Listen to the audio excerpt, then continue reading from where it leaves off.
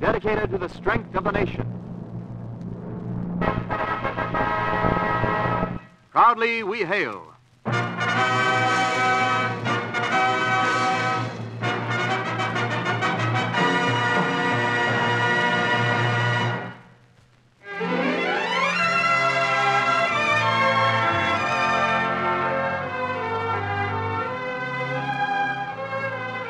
Yes, Proudly We Hail, starring Arlene Dahl in Deep in the Heart, United States Army and United States Air Force presentation.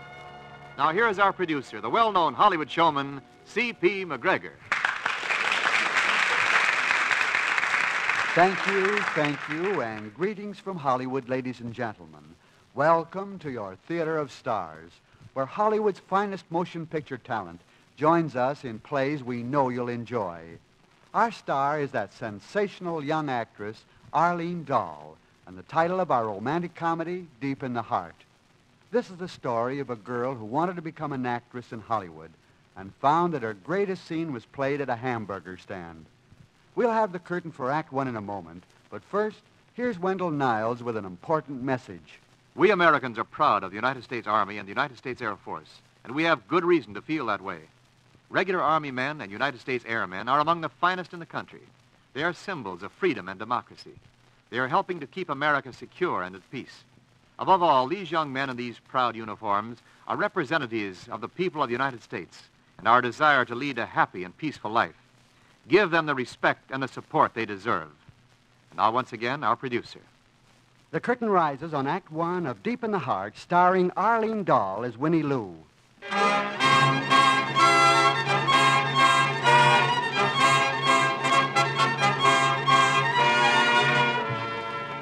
A blazing Texas sun barbecues the prairie, and the little cow town shimmers in a haze of heat. On the depot platform, a lanky Texan leans against the baggage truck, his arm around a pretty girl, who keeps looking at her wristwatch. The train pulls in and stands there panting, and the girl knows the time has come. Well, goodbye, Tex. Take care of yourself. Think about me now and then. Probably won't think about nothing else. Winnie Lou, I wished you wasn't so darn mule-headed. I'm not mule-headed. Told you 100 times that I have to go. I can't help it. Oh, you could, too. Hollywood, moving pictures. Honey, you just going out there and starve to death, that's all. I won't starve to death. I'll go out there and amount to something. Everybody ought to be the most they can be, as they're just laying down. Better than going out there and laying an egg. Show you. For goodness sake, I can do it. Look at me. Look all right, don't I? Oh, you look all right to me. You look beautiful to me. Well? But then I ain't particular. Oh, I'll show you. If it's the last thing I ever do, 5 years from today, I'll be somebody. Huh, what'll you be? 5 years from today, I'll be just fine. Texas will take care of me. You'll be right where you are now, running your old ranch, and I'll be... You'll be way underweight from not eating regular. I'd just like to see you 5 years from today. You just made yourself a deal. What? 5 years from today, I'll come see you. You will? Huh, that suits me fine. You'll see. Bye, honey. Be seeing you in 5 years. You can come to the front door. I'll tell my butler to let you in. Bye. Winnie Lou. There she goes. Sweet, darling, beautiful, mule-headed little heifer.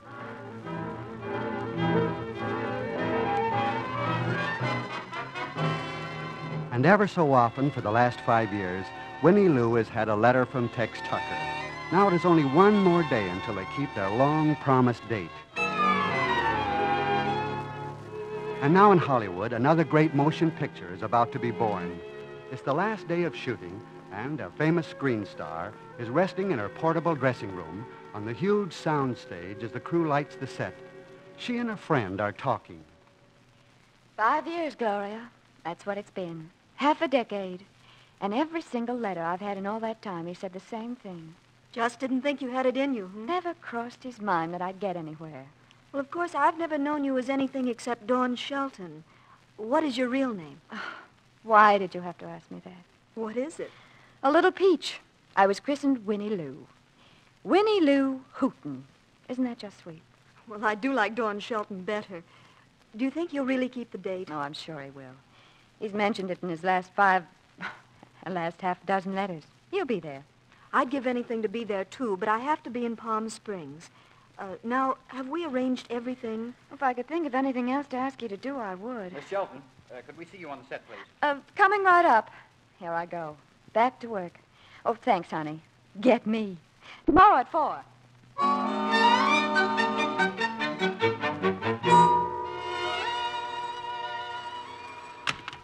Hello?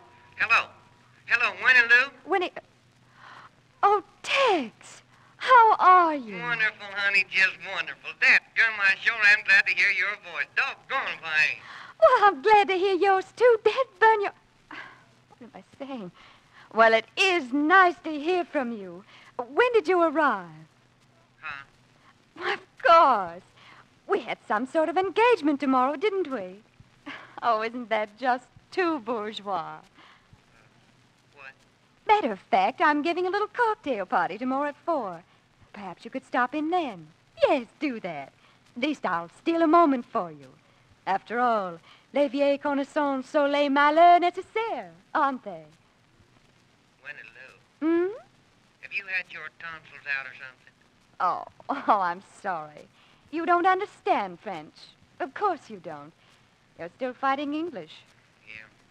Well, shall we say tomorrow at 4, then? Oh, sugar, can't I see you before that? That would be quite impossible. You wouldn't understand the demands that... No. To 4 o'clock. All right. See you then. Oh, and Tex, Yeah. how long are you going to be in town? Another week. Been here 1 week already waiting for tomorrow to come. Why? Well, things here are a lot more expensive than they are back home, in Texas. And I was wondering, shall I send a taxi for you? Honey, what you talking about? Well, that little ranch of yours, the way you have to work, with your hands. So I thought, Baby, you don't know. I don't? Oil blowed in all over my ranch. I got me 27 oil wells.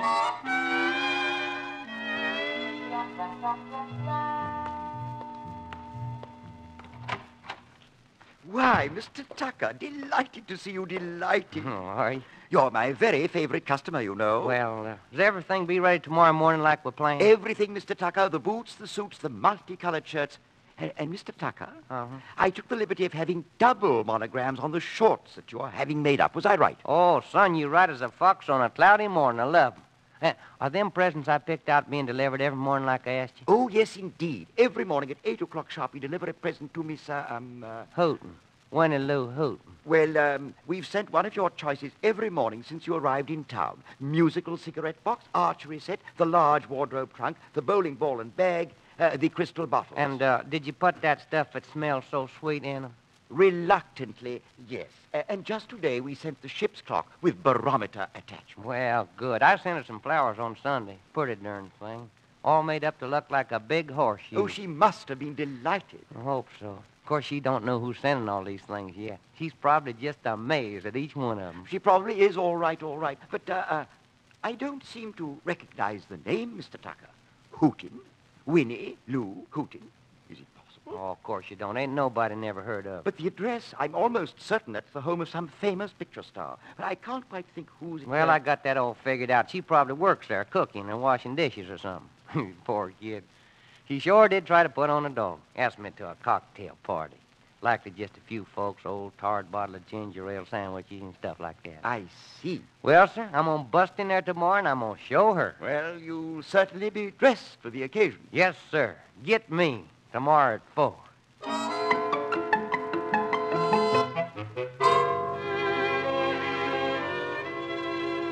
Oh, Marie, could you help me, please? Yes, of course I can, Miss Shelton. I'd better start dressing for the party. Yes, ma'am. I just can't make up my mind which gown to wear. There's simply too many in that closet to choose from. What about one of these Hattie Carnegie outfits? Say, this one. And you could wear the rubies with it. You'd be gorgeous. No, I'm afraid that'd be overdressing a little for a cocktail party. That ruby ring, the bracelet and pins. All diamonds and rubies. No, I don't think so. Oh, I wish I had problems like that. I love them, too. No, I'll tell you. I think I'd like to wear that black dress with the clips and ring. I see what you mean. Simple and elegant. Yes, that's it. And now, Marie, if you just lay out the black dress, the clips and the ring, the sheerest lingerie, I'll be out of my perfume bath shortly, and you may dress me.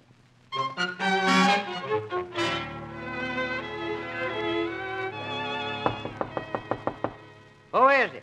Me, Mr. Tucker, bellboy. Got another load of stuff for you. Oh, just a minute. Boy, you loaded down, ain't you? Just put that stuff on the bed in there. Yes, sir. I'll put it on the bed in there. He mocking me. Well, that ought to fix him up for the whole week. Here you go. Dead burn. Thank you, Mr. Tucker. Feller no use in down home. Oh, you from Texas? Llano County. Son of a gun. I know the Williams. Oh, I got to finish dressing. It's getting late. You dressing up pretty fancy, ain't you, Mr. Tucker? Yeah, got me a date. Cocktail party. How you think I'm going to look in this here full dress suit? Pretty. Awful pretty. You smell pretty, too. Well, I want to smell pretty this time. Mind holding my coat for me? Oh, no, sir. I'll hold your coat. Mr. Tucker. Huh? You better get yourself another shirt. This one's tore. Tore? Yes, sir. It's tore clean up the back. Oh, son, you ain't never got out of West Texas. This shirt ain't tore. She's made that away. Says which? Sure it is. See them little pearl buttons? She buttons up the back. Well, I am a suck-egg mule. Well... The world sure is going to pieces, ain't it? Didn't never think I'd see a feller from Texas wearing blouses. Blouses, by darn, with little old pearl buttons on them, just like the gals wear. Have I got to go home and worry about you? Oh, don't give me no soul talk, son. I know. Queer as pink ink, ain't it? Ooh-wee. Queer. This here's an important date. I got to kick me a woman in the face. Well, that's reasonable, but... Huh? Oh, not sure enough. But I want to do things right. I called up and asked the place where I buy stuff at. What was the dressiest darn outfit they sold me, and they told me. Full dress, they said. Full dress with tails on your coat and sparkling studs on your shirt. Now, here, hold my coat. Yes, sir. There. Now, let me see. It is a pretty darn thing once you get it on. Look in the looking glass. Just like in moving pictures. Yeah. Hey, oh, what time is it? After 3. Well, where's my hat? Oh, right here. I'll see you're wearing a man's hat anyhow. Yeah, he sold me a thing I wouldn't wear to a cat fight. This here's a $40 Stetson. Everybody knows that there ain't no better hat than that. Oh, sure. There, now, how'd I look? Fine. Them boots is pretty, but they ain't no good. Patent leather had 'em made to go with this here outfit. Well, here goes. You want me to get you a taxi cab, Mr. Tucker? Why, of course not. Like I said, I want to do things right. I hired me a saddle horse, all over, silver and leather. Gonna get on and ride. Ride right down Hollywood Boulevard to the waiting arms of poor little Winnie Lou.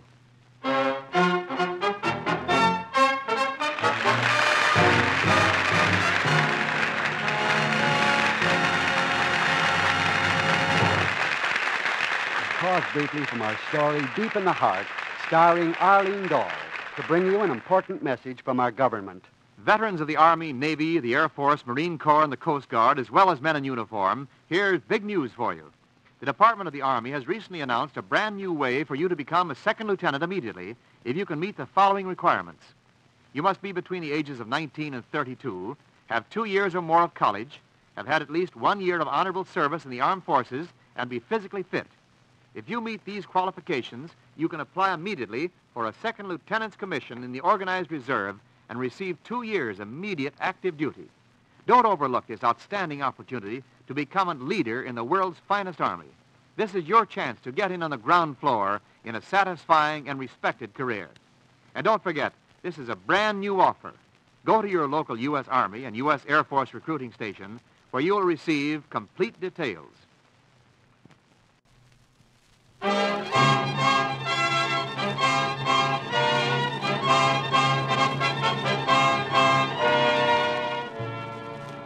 The curtain rises on Act 2 of Deep in the Heart, starring Arlene Dahl as Winnie Lou Houghton.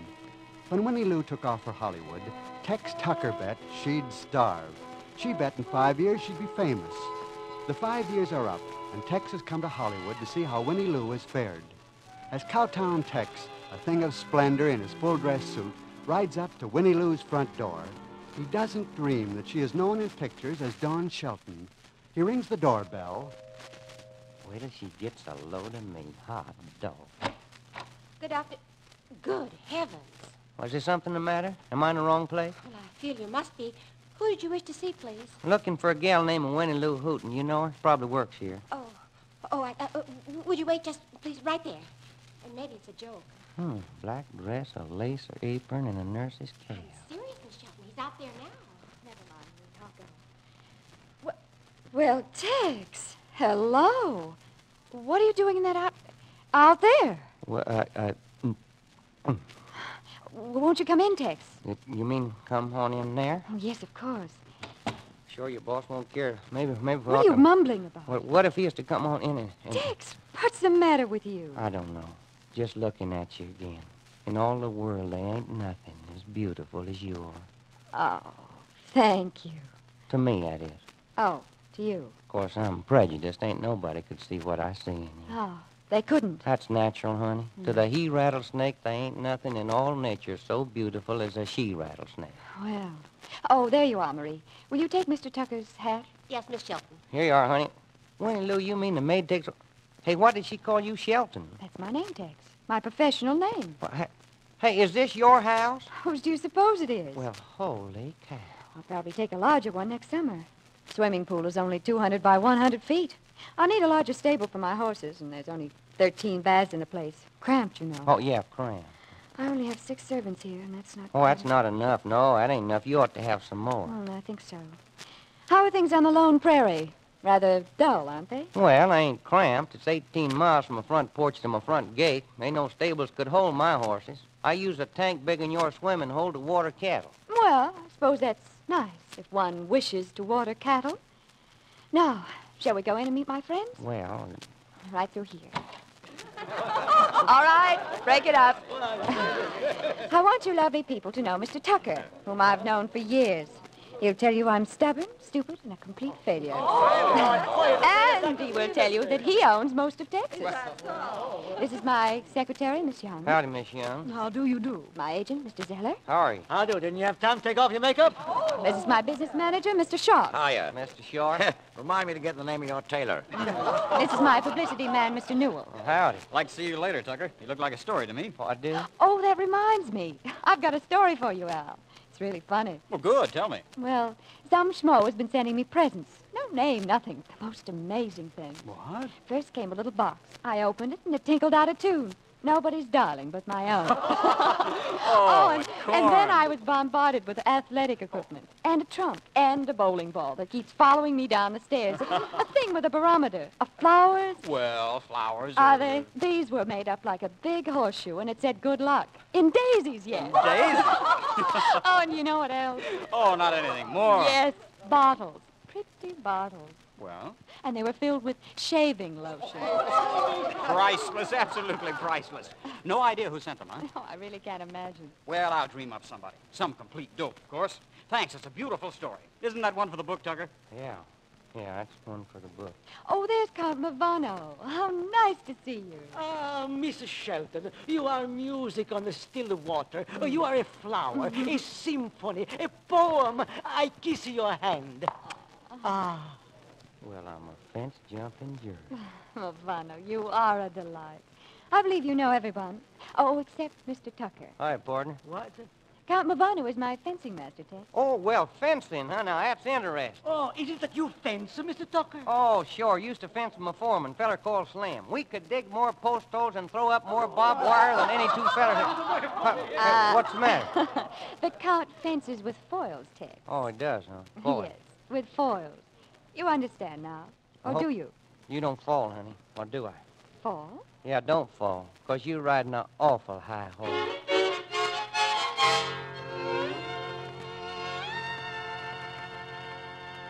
Guess where we're going tonight, huh? Yes, Romanov's. The chef here is famous. I'm hoping you'll be available for my next dinner party. Wonder if you'd like to come to Texas for one of my barbecues. I doubt that. You know, it's absurd, but sometimes, just occasionally, I miss Texas.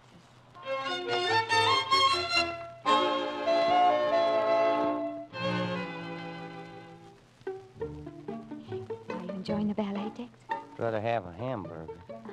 Aren't they graceful? Graceful. You said June bug? That ballerina looks like a fairy queen floating in stardust.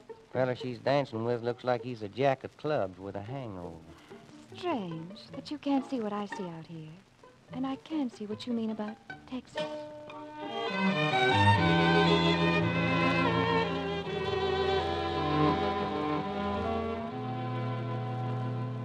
Well, goodbye, Winnie Lou. You're going? Going back to Texas? Yeah, leaving an hour. Get your reservations, all right? Oh, sure. Got me a drawing room with all the fixings. That there special fare deluxe train, you know. Are you ever coming back? No, Not ever? no, Not even years from now? no. Well, Goodbye. I'm glad you have everything you want. Yeah, just lucky, I guess. Glad you got everything, too. Well, goodbye. Goodbye, Tex. And if I could ever... Goodbye, Wendy.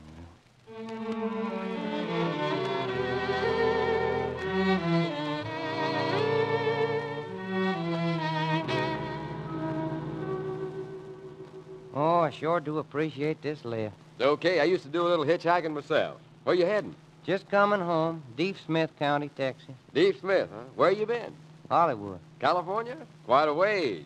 Couldn't manage a railroad ticket, huh? No, sir. I lit in Hollywood with nearly $3,000 and I left with $4.40. Oh. Girl, of course. Yes, sir. A girl. But I showed her. Yeah. Showed her, didn't you? Well, here we are, as far as I go in your direction. Well, this is fine. I can get me a hamburger in there. Thank you a lot. You're welcome. Next time you get $3,000, you better buy some hogs. You think I won't? Bye. Goodbye.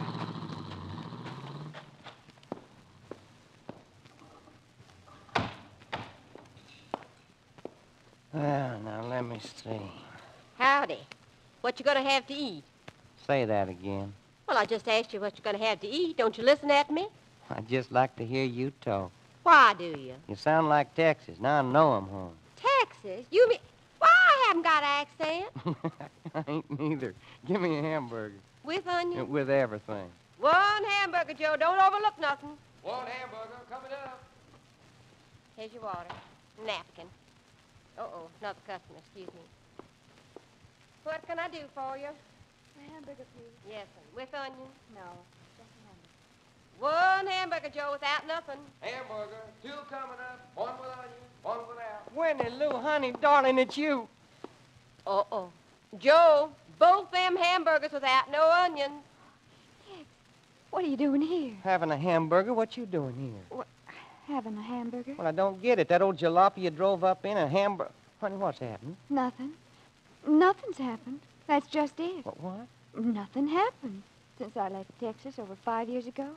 Oh, don't you see? No, I don't. Well, Tex, I was a failure in Hollywood. I darn near did starve. Finally, I got a job, sort of, as a stand-in for star Gloria Marshall. She turned out to be the best friend I ever had. I told her about you. I always said I'd be a failure. She always set out to impress you. With her home, her clothes, her servants, everything. Well, but all them people, your agent and your manager and that count. Friends, Tex. Extras for the most. Dress extras. Stand-ins like me. Well, I'll be darned. And then after you left, it seemed so absurd, the whole thing. I missed Texas. I told you that a dozen times, but you never heard me. You mean you's coming back to me? I was not. You with your darn oil wells. I'm not going to stay away for years and then come running back when I know you're successful. Baby, Hmm? you want to know something? Uh-huh. I ain't got no oil well. Everything just like when you left. I was going to tell you about it later, but when you got so highfalutin, why, I decided to be a big shot, too, and I was just showing you. Oh, but I would... Oh, honey, now don't cry. Everything's all right now. You're so wonderful and so beautiful. Oh, and do I smell nice, too? Oh, do you? Honey, what is it? Perfume. Very special. I wear it for sentimental reasons. It's shaving lotion. Oh, that's wonderful. Hey, Sue, pick up these hamburgers. They're getting cold. That's all right, Joe. These folks is generating their own heat.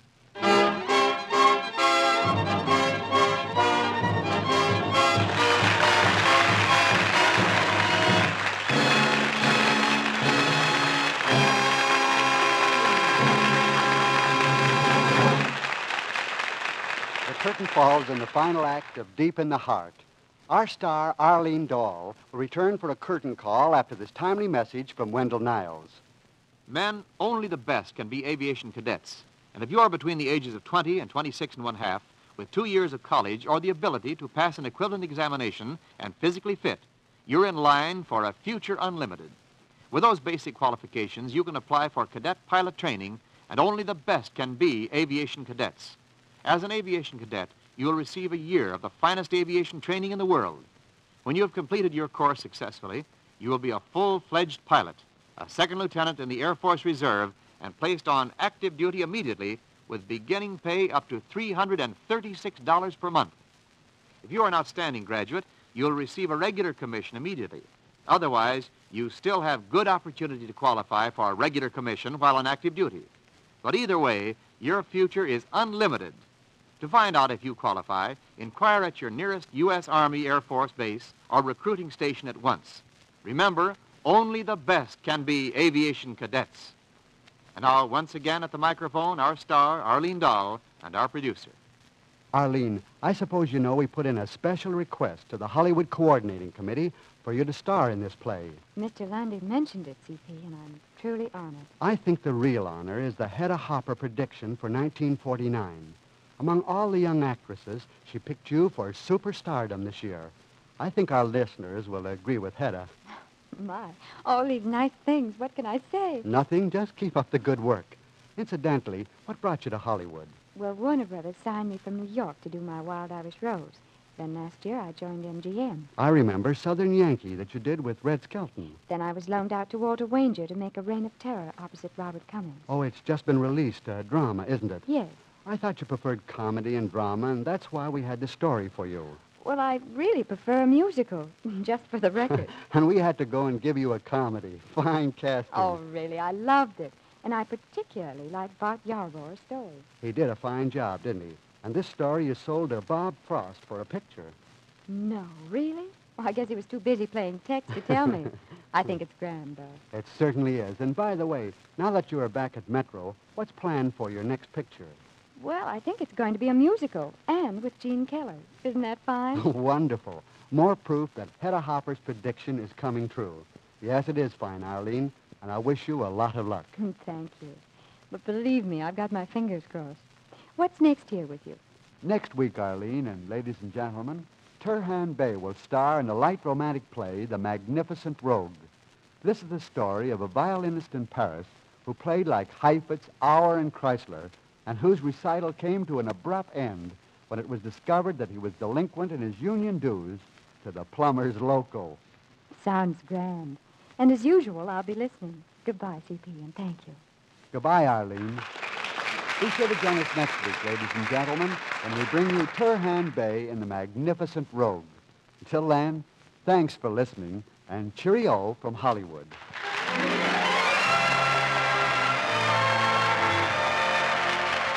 Arlene Dahl appeared through the courtesy of the Hollywood Coordinating Committee, which arranges for the appearance of all stars in this program. The script is by Barton Yarborough, with music under the direction of Eddie Scrivant. This program is transcribed in Hollywood for release at this time. Wendell Niles speaking.